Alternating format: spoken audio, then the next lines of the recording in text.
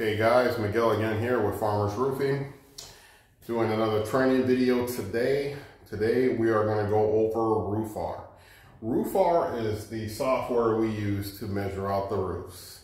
So in this video I'm going to go over pretty much how the report looks like, what a little bit about waste factor, the different types of roofs, and what their waste factor will be. So we're just going to hurry up and dive right in. Okay, so let's talk about waste factor. What is waste factor? Waste factor is the waste that occurs when we install a roof. How roof shingles and roofing products are pretty much installed, for example, with shingles, it's installed from bottom corner up, it's in the diagonal. And, you reach gable ends, you reach valleys, hips. And once you get to that point, you have to cut the shingle. The same thing with metal and tile. You have to cut the thing in order to be able to put the cap on the hips. Or we just got to the edge and you don't want shingles overlapping, so you want a straight cut on the rake end. All that is waste. And that's why there is waste factor. And you have to determine that when you're quoting out the roof. Now, some roofs have, 10%, 12%, or 15%. So, for example, like on the screen right now, we have shingle roofs are usually either going to be 10 as for a gable, 12% as a hip. And then if the hip gets kind of complicated, excuse me guys, it's going to be, there's going to be more waste. Okay, so metal roofs are typically 5 to 10 year, or 5 or 10%. Tile roofs, we usually bid them out at 15. Flat roofs are usually 5% because there's really not much waste. Okay, so we're going to jump into the next slide. All right, so this is page 1 of the Roofr report. As you see aerial view, and this right here is the house that I measured out. And this is typically how page 1 looks. It's just an aerial view of the actual roof. All right, so on page 2, you usually have pretty much the design of the roof. As you can see, the front has gable ends. There's gable ends here, gable ends here, gable ends here. And then you got the valleys. So pretty basic, average house.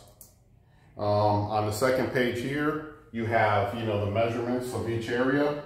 And then one thing good about this, you have the eaves. So let's say most houses, the eaves have gutters. Boom. And if they want gutters all the way around all the eaves, you know exactly. I would go to 94 linear feet. That's how you know. Also, let's the ridge. So let's say you needed to get, figure out, let's say they want a ridge vent. Typically a ridge vent, you want to do 18 inches from the ends. So, for example, like this 47, if they wanted to add a ridge vent here, I would go in at, let's see, 18 times 18, it's almost a little over 3 feet. I would say go like, 44 feet in the price of ridge vent for the main ridge there. And the same thing for right here. Go 26 feet in the pricing. But, you get all that for some of this information right here. And this is on page 3 of the report. Also, it's good to print this out if you're doing a gutter diagram so that you can put where they want the gutters and the downspouts. This is typically what we would print out for you to do the gutter diagram, okay? All right, so third page here pretty much gives you the square footage in feet of each section here. All right, and then here it'll tell you the different pitches in every area. I'm glad I put this one in here because this is super important. If you ever find something like this, that means that area was not accounted for.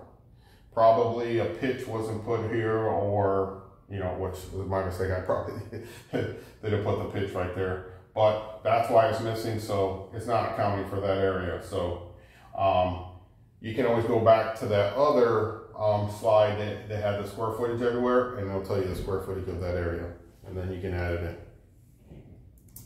Okay, this is page 6, this has pretty much the layout, and it breaks down all the linear foot of everything that's involved with the roof. As you can see here, it showed that like half a square, almost a third of a, 2/3 of a square. Well, you can say, yeah, 2/3. We always round up, and then the rest of it's without any waste is 28.8 squares. But this right here is calculated into both of these. That's why you see the 29.2. Okay. Should be 3, but we're gonna let that one be. So you see how there's different waste factors right here. So this is at 0% waste factor, 10%, 12%, 15%, and so on. Usually with shingles, you're going to be pertaining with these 3 here. Metal, it'll be in between. Sometimes with metal, you're going to have to go by the total square footage, what is this, and then do 0.5 or 0.05 or 0.1 to get the waste percentage factor, and then add it to that number. Again, we'll go back into calculations and when we're doing the estimates, but this is just for pretty much for you to understand how to read a Roofr report. Okay, and then you got the page number 7. This is pretty much how everything pretty much is broken down. It'll tell you how many bundles you're going to need for 0%. So like right here, if for Certainty Landmark, it's telling you need 98 bundles of the regular architectural shingles for with 10% waste. You would need for the starter shingles at 10%, you would need 3. For the valleys, how many rolls? For the underlayment, roof runner, it'll tell you need 4 rolls, but this is without the 50% overlap. So it's a little different. It'll be more like double that. Probably in 7 rolls.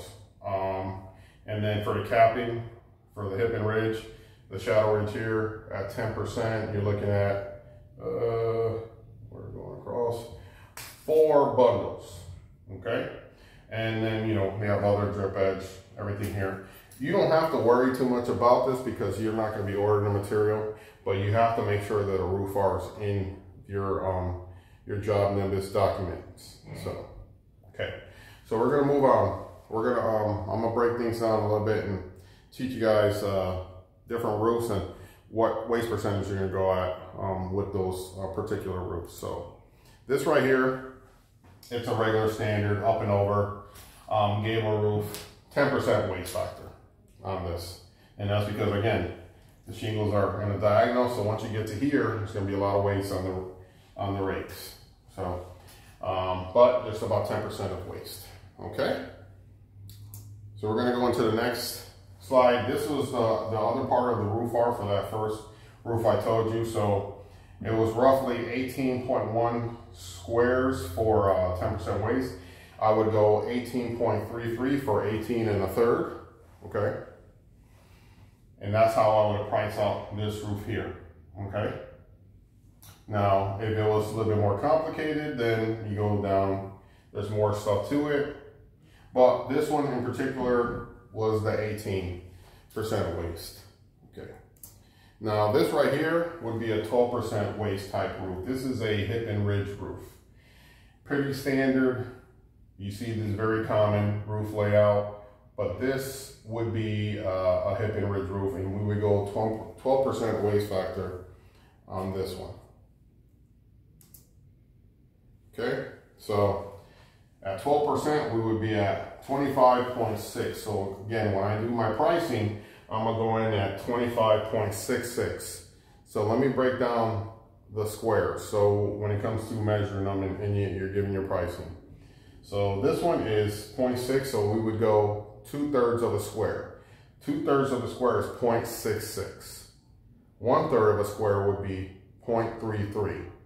And if you get to 0.99, of course, you're going to round that up. So this was 25.9, or for example, right here, we're at 22%. It was 27.9. We would just go 28%. Okay. So I hope I broke that down as simple as possible. And then like here, 26%, if we went 15, 26.33 times whatever square price we're at, okay? All right, moving on to the next.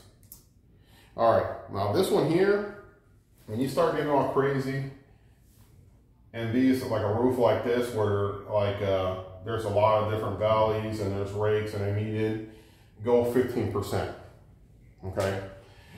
Because there's gonna be waste in these valleys, there's gonna be waste right here in these hips. Of course the rake end's gonna have waste, but in here, all this right here is gonna be waste. This would be like a 15% waste factor you wanna go with. Now they get a lot more complex than that, but I'm just wanting to give you an idea of what I mean by 15% waste factor. So again, this one will be a 15% waste factor.